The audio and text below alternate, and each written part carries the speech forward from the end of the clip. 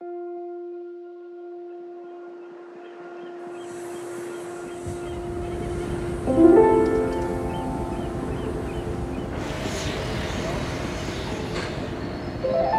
ett långt arbetsliv är det många som ser fram emot pensionen.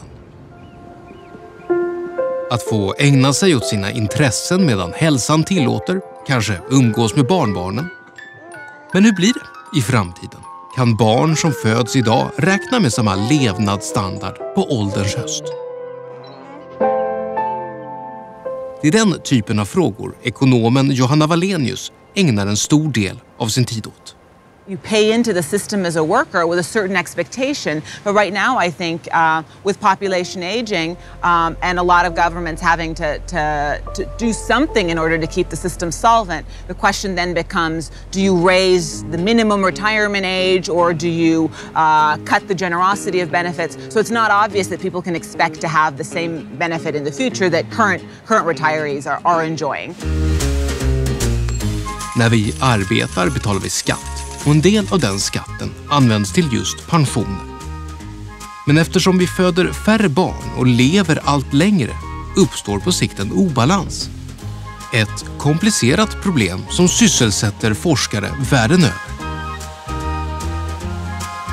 This is of key importance for most countries, and this is also going to be an issue in the US and Japan, for instance, has a rapidly aging population. So really it affects most of the Western world. And this is where, you know, we as economists and academics should weigh into the discussion and try to affect good policy as opposed to uninformed, panicking, as it were.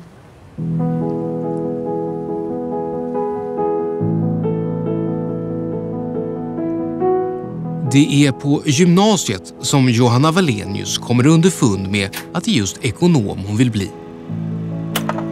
When I was in high school, I read a book by John Maynard Keynes, and he described, the requirements of an economist. And he said you have to be a mathematician, a statesman, a philosopher, a historian. With the brashness of youth, I thought, wow, this could be me, right?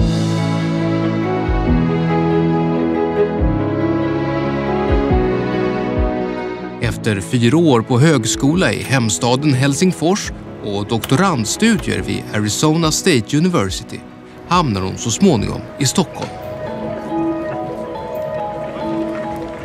Och sen 6 år tillbaka arbetar hon här på Handelshögskolan som docent. Most of the faculty is here on the 8th floor, but some of us are also on the 7th floor, and then the PhD students are spread out a little bit. This is kind of our communal coffee area, which is a really nice feature, I think, in Scandinavia, that you have places to congregate. So we have a weekly fika. You know how important fika is in Sweden. The work week is often filled with a lot of interaction with other people. Of course, part of the year I teach, and so I interact with students. This is Max, my other postdoc. Hi, here we are, as promised. Så vad är det då Johanna och hennes team försöker åstadkomma? And this is my office. Jo, det handlar faktiskt om inget mindre än att se in i framtiden. Eller rättare sagt, att beskriva flera möjliga framtidsscenarier. Något som kräver att man hanterar och analyserar enorma mängder information. För att lyckas med det tar man hjälp av datorer. Computers can be very helpful in simulating the behavior of individuals. So then you have a lot of variables and long time horizons, and then the computers help you tackle the question numerically that you just can't solve analytically on pen and paper. Med hjälp av statistik skapar man alltså först en modell av samhället eller systemet man vill studera.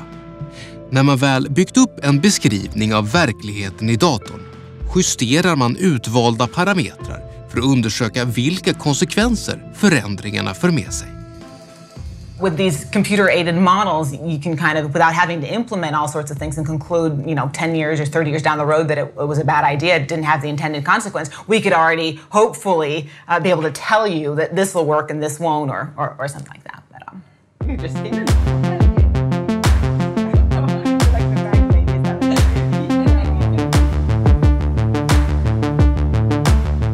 The goal is that whatever we uncover could be used to affect policy. If we stumble on something good, it should have an impact, and not just be of academic curiosity. Så vad har då Johanna och hennes kollegor kommit fram till? Hur ska vi få fler att arbeta mer? The key thing is to provide incentives for people to want to remain employed. Certainly, another thing is allowing people to collect benefits and continue working can be a good way to keep people employed and still paying taxes and paying into the system. There's a lot of positives potentially associated with immigration, and it can solve some of the employment shortages in some countries, for sure. You know, with an aging society, there's going to be certain types of jobs that we're going to need more of. You know, like home health care workers, and I think immigrant workers can help ease that burden. I Johannas andra hemland, Sverige, genomförde man en stor pensionsreform i mitten av 90-talet. En reform som hon naturligtvis har granskat i sina datasimuleringar. Och det ser lovande ut. But this reform was implemented, with great hopes, but very little formal analysis, as far as we could tell. So we wanted to kind of do a more formal analysis and see what would happen. And we find that it looks good. I mean, it has a lot. Our model predicts a lot of the intended consequences, namely that the average retirement age should definitely increase by more than 2 years, is what we're predicting. So.